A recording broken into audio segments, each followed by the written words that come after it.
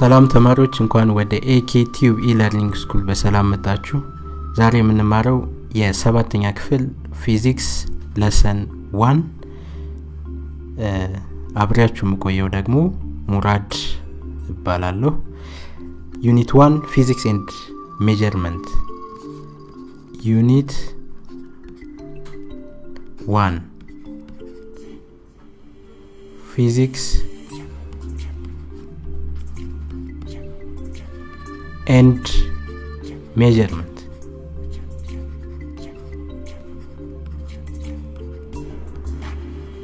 Physics and measurement. የቶፒኩ የቻፕተሩ ዋና ርዕስ ፊዚክስ ኤንድ ሜዠርመንት የሚል ሲሆን ፊዚክስ እና መለኪያዎቹ ማለት ነው። ነገር ግን ከዚህ በፊት ፊዚክስ ማለት ምን ማለት ነው የሚለውን ማወቅ አለብን። ፊዚክስ የሳይንስ አንደኛው ብራንች ወይም ክፍል ሲሆን ሳይንስ ማለት ደግሞ መጀመሪያ ሳይንስ ማለት ምን ማለት ነው? የሳይንስ ብራንች አንደኛው ፊዚክስ ከሆነ ራሱ ሳይንስ ማለት ምን ማለት ነው የሚለውን ዲፋይን አድርገን ወደ ፊዚክስ እንሄዳለን። what is science? what is science ተብለን ብንጠይቅ science is systematized knowledge arising from observation, study and experimentation. Science is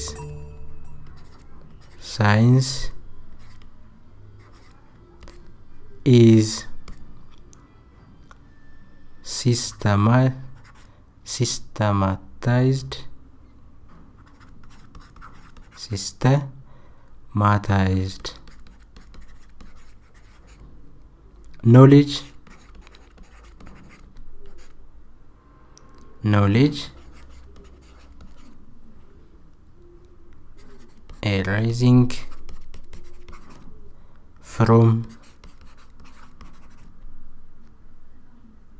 arising from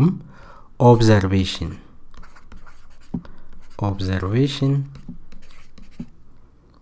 study and experimentation.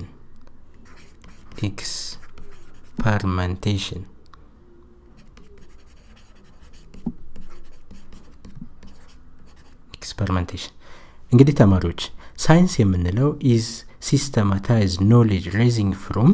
ያ ማለት ሲስተማቲክ የሆነ ኖሌጅ ሲሆን ይሄ ደግሞ በኦብዘርቬሽን በምልከታ ስተዲ በጥናት እንደዚሁም በኤክስፐሪመንቴሽን በተግባር ላይ የምናውለው ዕውቀት ማንኛውም ኖሌጅ ሳይንስ እንለዋለን።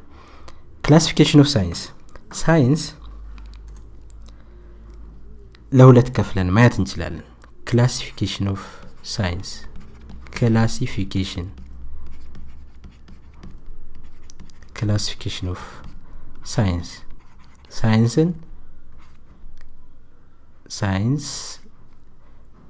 ሳይንስን ለሁለት ከፍለን እናየው። ሳይንስ can be classified into two groups. in science የሚለውን በሳጥን ውስጥ ላስቀምጠው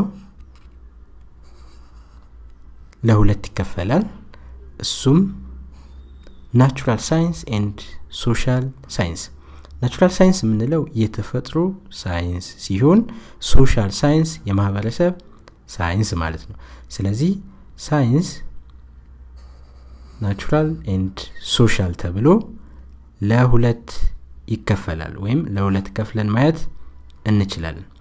ናቹራል ሳይንስ የምንለው ደግሞ ወይም የተፈጥሮ ሳይንስ የምንለው ናቹራል ሳይንስ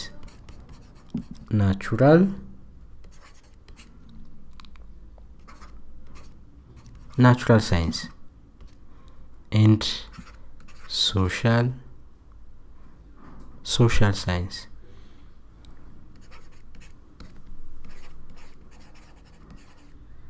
እነዚህን በቦክስ ውስጥ ላስቀምጣቸው። ናቹራል እና ሶሻል ሳይንስን አሁን ፊዚክስ የሚገኘው ከሳይንስ ክላሲፊኬሽን ውስጥ በተፈጥሮ ሳይንስ ወይም በናቹራል ሳይንስ ስር ይሆናል ናቹራል ሳይንስ ደግሞ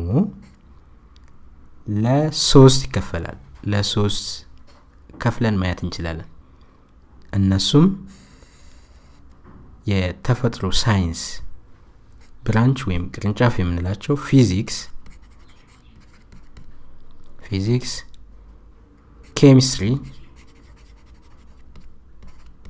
ኬሚስትሪ እንዲሁም ባዮሎጂ እንግዲህ ሳይንስ ናቹራል ኤንድ ሶሻል ሳይንስ ተብሎ ለሁለት ይከፈላል የተፈጥሮ ሳይንስ ደግሞ ፊዚክስ ኬሚስትሪ ኤንድ ባዮሎጂ ብለን ለሶስት መክፈል እንችላለን ይሄ ሶሻል ሳይንስ ወይም ማህበረሰብ ሳይንስ የምንለው ደግሞ ጂኦግራፊ ሂስትሪ አርኪኦሎጂ እነዚህ ማህበራዊ ሳይንስ ወይም ሶሻል ፓርቶች በዛኛው ክላሲፊኬሽን ይመደባሉ አሁን ፊዚክስ በተፈጥሮ ሳይንስ ውስጥ የሚመደብ ነው ካል definition of physics 1.1 definition ምን ማለት ነው 1.1 definition of physics definition of physics የፊዚክስ definition physics ማለት ምን ማለት ነው a meaning of physics meaning of physics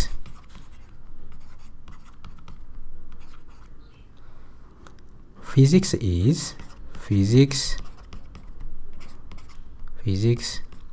is the way of observation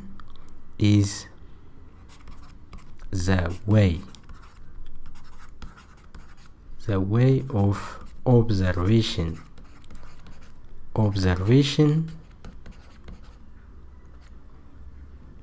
and measurement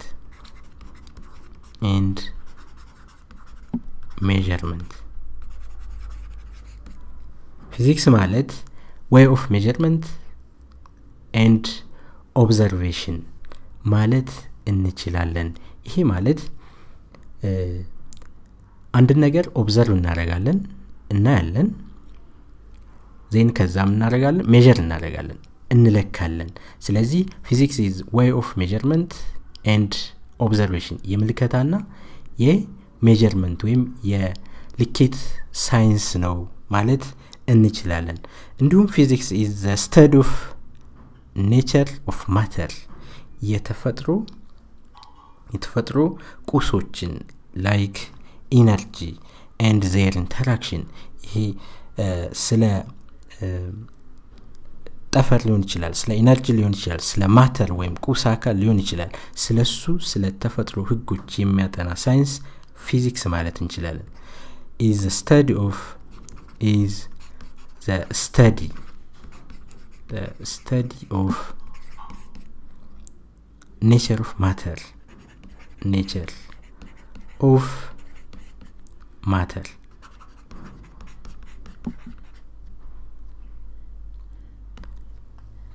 ስለ ነገሮች አፈጣጠር የሚያጠና ሳይንስ እንደዚሁ ኢነርጂ ስለ ኃይልና ጉልበት እንዲሁም their interaction በመካከላቸው ስላለው ግንኙነት ወይም ሪሌሽን የሚያጠና ሳይንስ and their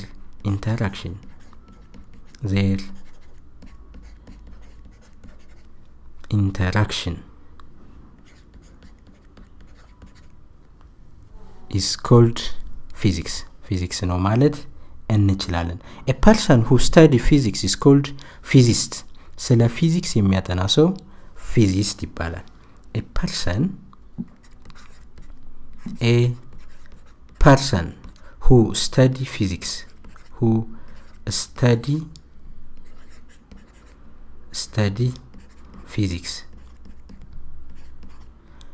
is called physicist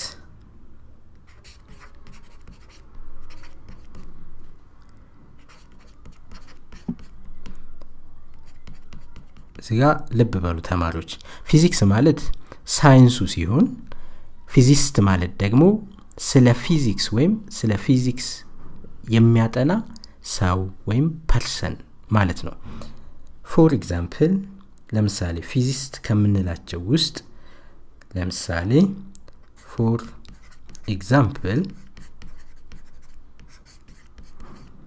for example first one Sir Isaac Newton Sir Isaac Newton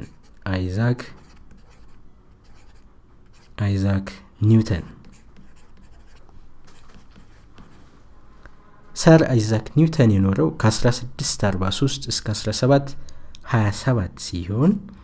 ከ1643 እስከ 1727 የኖረ ሲሆን he discovered law of motion and law of gravity ማለት ስለ መሬት ስበት ኃይል ህግና ስለ law of motion ወይም ስለ እንቅስቃሴ ህጎች there are 3 Newton's law of motion Newton first law Newton second law Newton third law ብሎ ያወጣቸው ህጎች ማለት ነው ስለዚህ ስለ አንድ አካል እንቅስቃሴ ህግ አውጥቷል 3 ህግ እንደዚሁም Newton's law of universal gravitation ስለ ዩኒቨርስ ወይም ስለ ጠፈር በሁለት ኦብጀክቶች መካከል ስላለ ፎርስ ያማ ሴንትሪፒታል ፎርስ ምንለው ላይክ ግራቪቴሽናል ፎርስ ስለምንለው ስለሱም ያጠና ሰው ነው ስለዚህ እንደነዚህ አይነት ፊዚስቶች ወይም የፊዚክስ ሊቆች ፊዚስት ማለት እንችላለን he discovered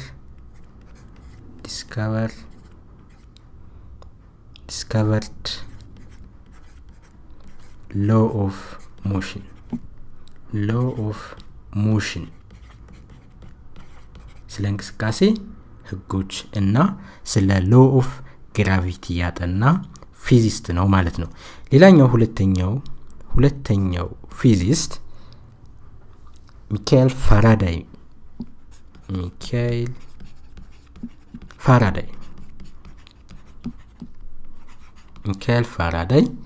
ከ1791 እስከ 1867 የኖረ ሲሆን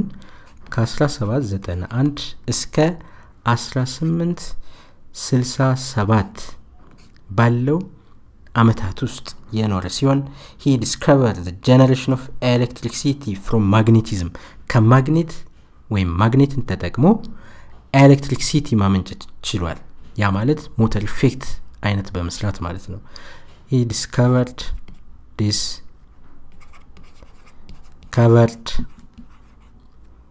the generation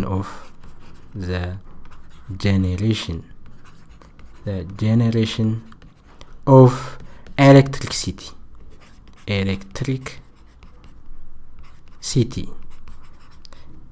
from magnetism ስለዚህ ይሄ ሰው ከማግኔት ኤሌክትሪሲቲ ጀነሬት ማድረግ ይቻላል ሰው ሲሆን ከ1791 እስከ 1867 የኖረ ሚካኤል ፋራዳይ ሌላኛው ፊዚስት ብለን ልንጠራ የምንችለው ፈላስፋ ወይም ሳይንቲስት ነው ማለት እንችላለን ብዙ መጥቀስ ይቻላል ነገር ግን ለኤግዛምፕል ያክል በቂ ይሆናሉ ማለት ነው ሰር አይዛክ ኒውተን እና ሚካኤል ፋራዳይ ሌላኛው purpose of study physics ቢ አሁን ያየነው meaning of physics ነው ቀጥለን ስለ purpose of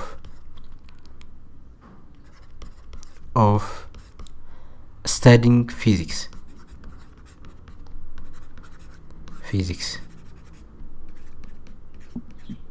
purpose physics helps you to understand ለምን ይጠቅመናል አሁን purpose አላማው ምንድነው ፊዚክስ ማጥናታችን አላማው ምንድነው የሚለውን እናያለን physics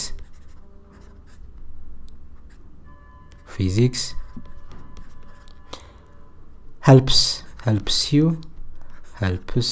you to understand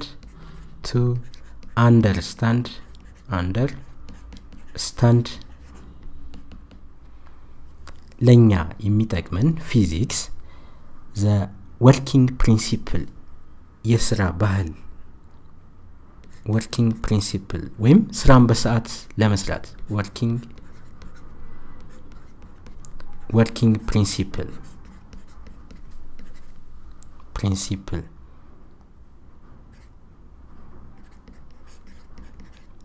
Physics helps you to understand working principle ስራን በጊዜ ወይም በሰዓት መጨረስ እንዳለብን ይረዳናል unknown parts of nature Physics helps you to understand unknown parts of nature ይሄ በተፈጥሮ የማናውቃቸውን ቁስ አካሎች ወይም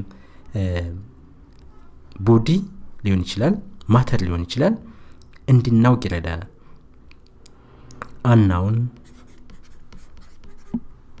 unknown parts of nature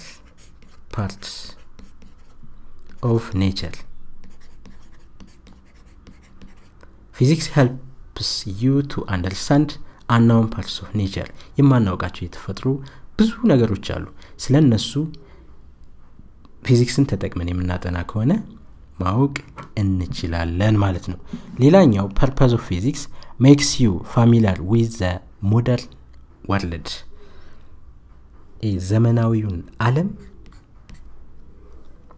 ዘመናዊውን ዓለም ፋሚሊያር ማድረግ ወይም ልክ እንደ ቤተሰብ ማለት ነው ለምሳሌ አውሮፓ ወይም በውጭ ያለውን እንቅስቃሴ በሰከንድ ውስጥ አለንበት ቦታ ለማድረስ ወይም የሞደርን በጣም ዘመናዊ የሆነ ያኗኗር ዘይቤ እንድንከተል ፊዚክስ ይጠቅመናል ማለት ነው helps you understand makes you familiar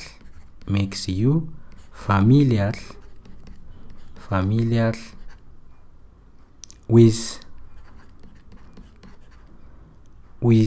the modern world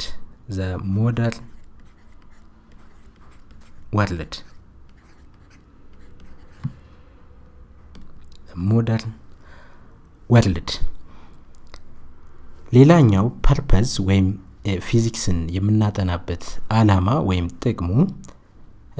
physics helps you to understand some of natural phenomena with other subjects some of the natural phenomena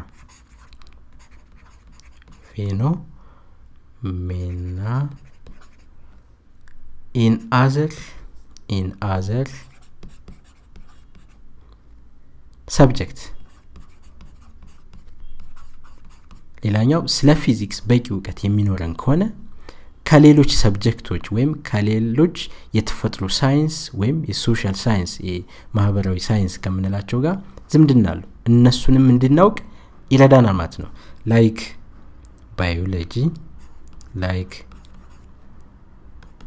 biology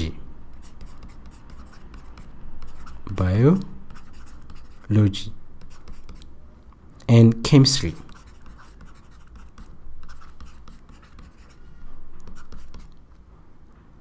geology astronomy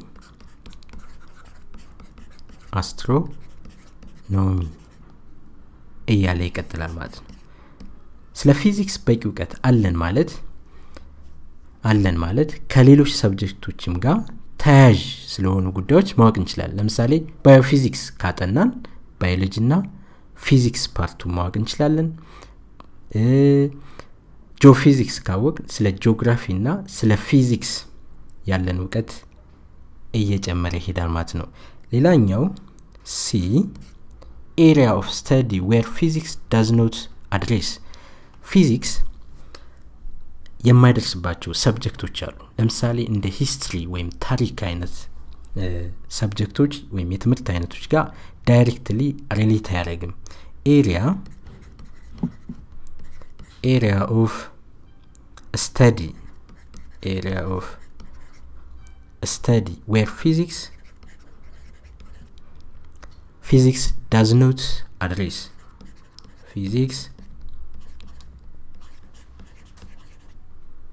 does not address a C ላይ ወይም ርዕሱ ምንድነው የሚለው area of study where physics does not address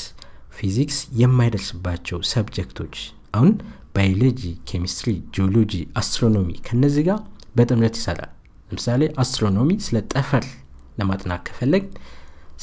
ለማጥናት ከፈለግ ሰር አይዛክ ኒውተን ስለ ኒውተንስ ሎው ኦፍ ዩኒቨርሳል ግራቪቴሽን ስለ ዩኒቨርስ ያጠና ስላሉ ስለዚህ ተያያዥነት አለው ባዮፊዚክስ ስለ ባዮሎጂና ስለ ኬሚስትሪ ለምሳሌ ኤክስሬይ ማየት እንችላለን ኤክስሬይ የሚሰራው የፊዚክስ እውቀት የግድ ያስፈልጋል ኤሌክትሮን የግድ ያስፈልጋል ስለዚህ ከነ ባዮሎጂ ከነ ኬሚስትሪ ከነ ጂኦግራፊና ከነ አስትሮኖሚ ጋር በጋራ ፊዚክስ የሚሰራ እንደመሆኑ መጠን ፊዚክስ ደግሞ ዳይሬክትሊ ኢንቮልቭ የማያደርግባቸው ሳብጀክቶች አሉ ከነዚህ ውስጥ ሂስትሪ ሲቪክስ ፖለቲክስ ሪሊጅን እነዚህ ጋር ፊዚክስ ተደራሽ አይሆንም ማለት ነው activity which does not require direct knowledge of physics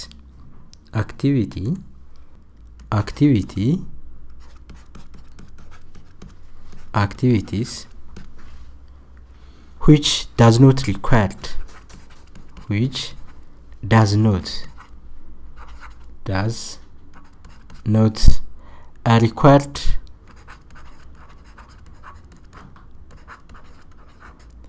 does not require direct knowledge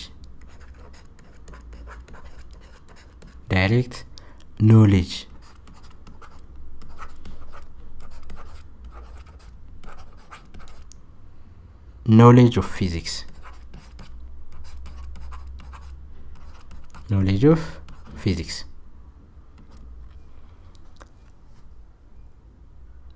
for example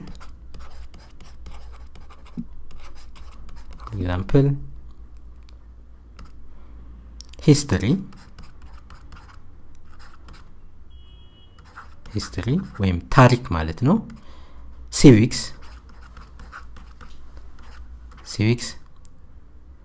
ስነ ዜጋና ስነ ምግባር ማለት ነው politics ወይም political science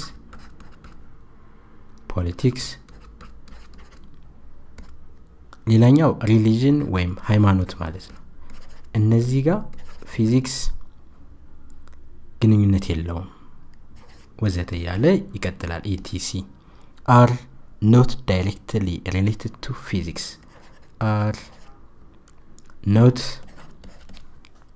directly related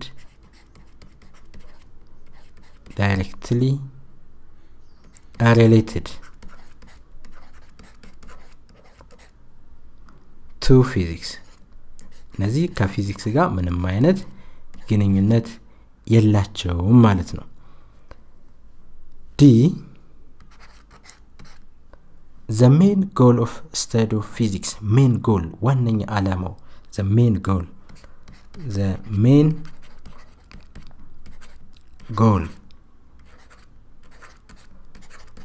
goal of study of physics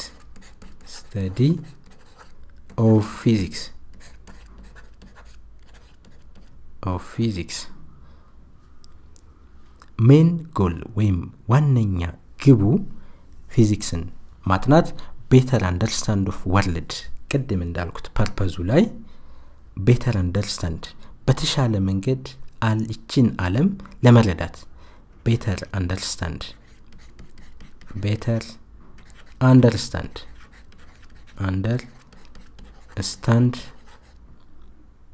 of world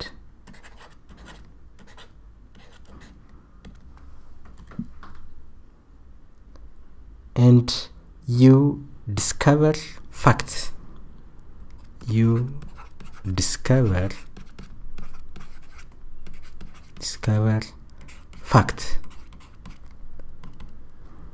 እውነታን ለመቀበል ወይም ዲስከቨር ለማግኘት ለምሳሌ ብዙ የማናውቃቸው ወይም ሳይንሱ ያልደረሰባቸው ማተር ወይም አካሎች አሉ እነሱን ለማወቅ ለምሳሌ for example law of gravity አሁን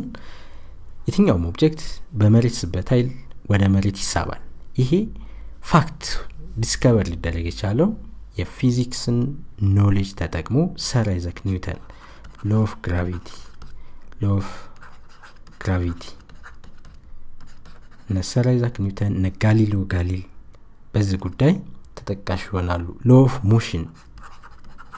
of motion ስለ እንቅስቃሴ ህግ እንዲሁም law of reflection of light a reflection of light ስለ ብርሃን ነጸብራቅ ህግ law of reflection of light ወዘተ ያለ ይቀጥላል ማለት ነው ስለዚህ እነዚህ ፋክቶችን ዲስከቨር ለማድረግ የግድ ምን ያስፈልገናል የፊዚክስ ዕውቀት ወይም ፊዚክስን በደንብ አጥናን ካል የፋክቶችን ዲስከቨር ለማድረግ ያገለግለናል a relationship of physics to other science ቅድም ያየነው a relationship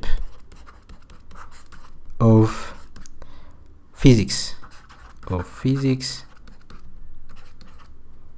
to other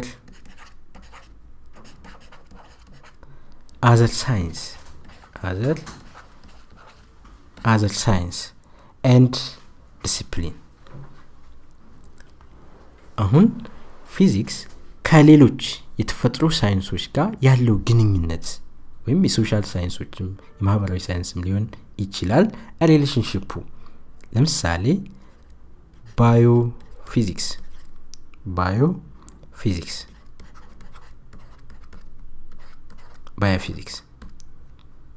the combination of biology and physics የባዮሎጂ እና የፊዚክስ ጥምረት ነው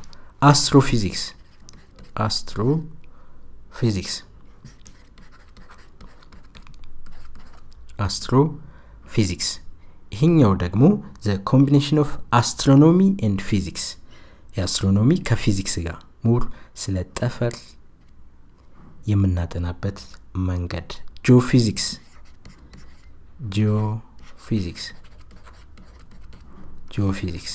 ይሄኛው ደግሞ የጂኦግራፊ እና የፊዚክስ ኮምቢኔሽን ወይም ሪሌሽንሺፕ ነው ማለት ነው ስለዚህ ፊዚክስ ከሌሎች ትምህርቶች ጋር ያለው ሪሌሽን ለምሳሌ ባዮፊዚክስ ባዮሎጂ እና ፊዚክስ አስትሮፊዚክስ አስትሮኖሚ ኤንድ ፊዚክስ ጂኦፊዚክስ ጂኦግራፊ እና ፊዚክስ ሌላኛው ከዚህ ቀጥሎ የምናየው ብራንች ኦፍ ፊዚክስ ብራንቾቹ እነማን ናቸው ኤፍ branches of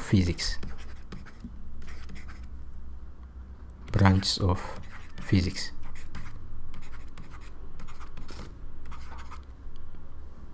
የፊዚክስ ቅርንጫፍ ወይም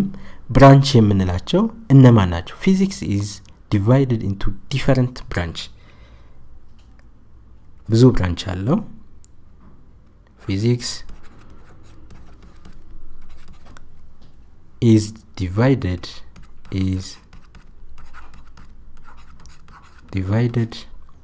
into different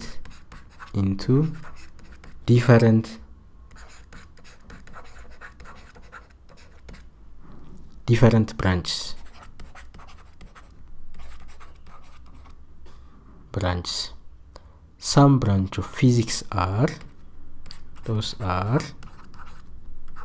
ከነዚህ ውስጥ እስኪተወሰኑት እንጥቀስ ሜካኒክስ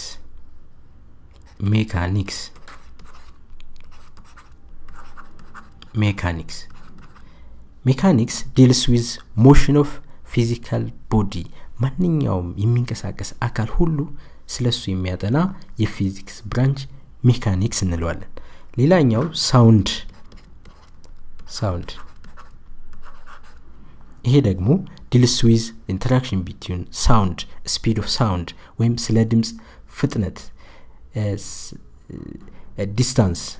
በምን ያክል ታይም ምን ያክል ርቀት ይጓዛል ስለ ድምጽ የሚያጠና የፊዚክስ ብራንች ሌላኛው ኦፕቲክስ optics which deals with light ስለ ብርሃን ፍጥነት ሊሆን ይችላል ስፒድ ሊሆን ይችላል ያ ማለት ፍጥነት በምን ያክል ታይም ምን ያክል ርቀት ይጓዛል ስለ ላይት ወይም ስለ ብርሃን የሚያጠና የፊዚክስ ብራንች ኦፕቲክስ እንለዋለን ሌላ ብዙ መጨመር እንችላለን ሂት ስለ ሙቀት የሚያጠና electricity and magnetism electricity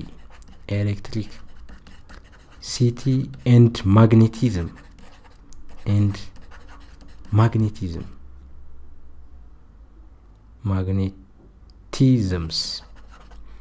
ስለ ኤሌክትሪሲቲ ወይም ስለ ካረንት እና ስለ ማግኔት የሚያጠና የፊዚክስ ብራንች nuclear physics deals with atomic nuclear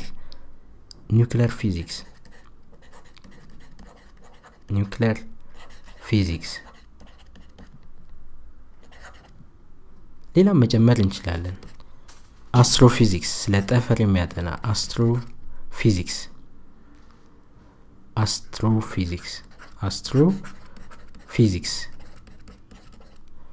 which deals about like planet star galaxy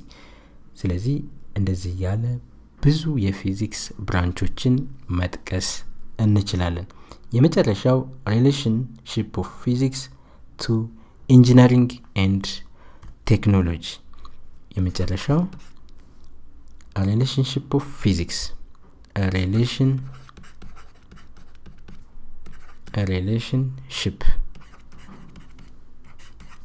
of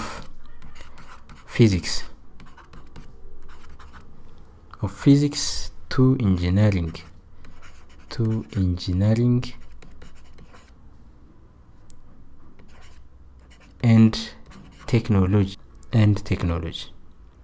and technology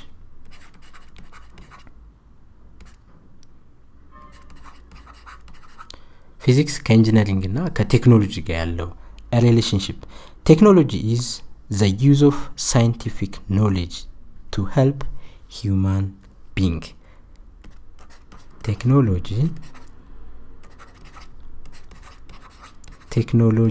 is the useful scientific knowledge to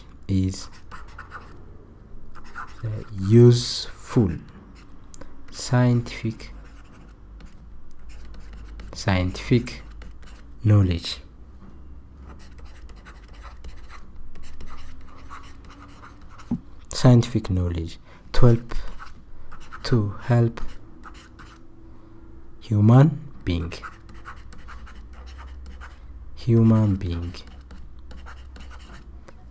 ይሄ ቴክኖሎጂ ምንለው useful scientific knowledge ወይም ይሄ ሳይንቲፊክ የሆነ ዕውቀት ሲሆን ምንድነው to help human being ለሰው ልጅ የሚጠቅሙ መሳሪያዎች ሲሆኑ እነዚህ ደግሞ ለሰው ልጅ እንዴት ነው ሊጠቅሙ የሚችሉት እንዴት ለሰው ልጅ ሊጠቅሙ ይችላሉ ቴክኖሎጂ ስንል work easier ስራን በቀላሉ ለመስራት to work easier ቴክኖሎጂ የምንጠቀም ከሆነ ብዙ ኢነርጂ ወይም ጉልበት ሳናወጣ ስራን በቀላሉ መስራት እንችላለን እንደገና life to better የተሻለ ህይወት ለመኖር እንደዚሁ enjoy their environment more and more አካባቢያችን ለኛ enjoyment እንዲሆኑ ወይም ሳቢና ማራኪ እንዲሆኑ ማድረግ enjoy their environment